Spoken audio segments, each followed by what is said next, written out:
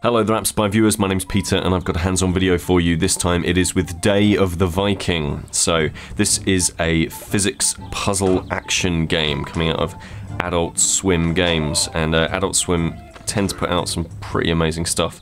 So as you can see, I'm tapping on the enemies to fire arrows at them, and if I want I can also pull back this big rock and bam! I've just shot down a sort of carrier as well, and then if I tap on the present, then I go in and I grab the extra item, and I just got a catapult reinforcement, so that's pretty cool. So I'm knocking down these bad guys. So this is kind of like the core gameplay. Essentially what you're doing is you are... Oh, that's not good. You are, you know, fighting off against bad guys, trying to defend a lady who is in the castle, a bit of a mean lady actually, who is very much about protecting her kingdom. It's her thing. She's not really sharing it with her minions. In fact, her minions are kind of stupid because they're sort of throwing themselves in front of enemies, which is quite sweet really. It's all done with a really brilliant little sort of wink and a nod to the camera, a lovely little sense of humour. There he is, look. Doing a little backwards dance, a moonwalk maybe. So let's go into the shop by tapping the top left-hand corner button, and here are our upgrades. Your arrows will fly longer. Archer soldiers adds an archer to your garrison, means that we can fire more often, so let's do that. Add a slingshot operator to your garrison, so I guess that means I can probably have more, and add a runner, so let's add another slingshot person. Slingshot range will go further. That sounds good to me as well, so that's a good set of upgrades. So let's move on, let's do the next level.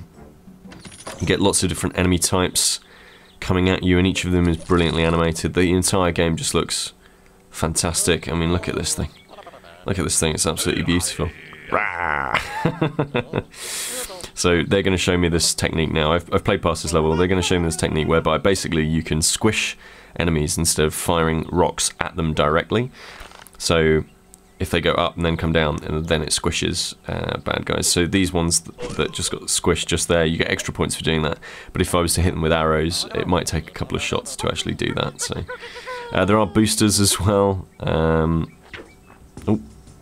there are boosters. Let's see if we can see how much further we can fire. Oh, really far. That's awesome. And the rocks are obviously super useful because they take out multiple people at once.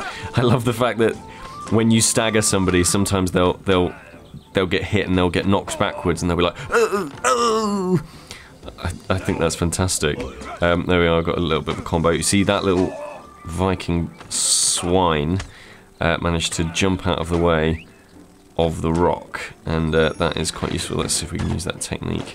Come on, grab the thing, grab the thing. Oh, now obviously, what will happen if they get to our door? Well, that's a good question.